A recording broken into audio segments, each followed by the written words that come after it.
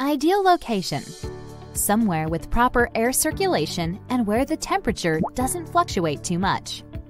Light: place it in full shade, but not complete darkness. Soil: it requires soil that holds moisture, but drains rapidly.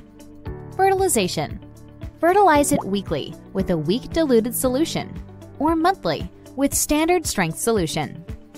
Watering: water it once a week and mist regularly. Humidity: this needs to be quite high.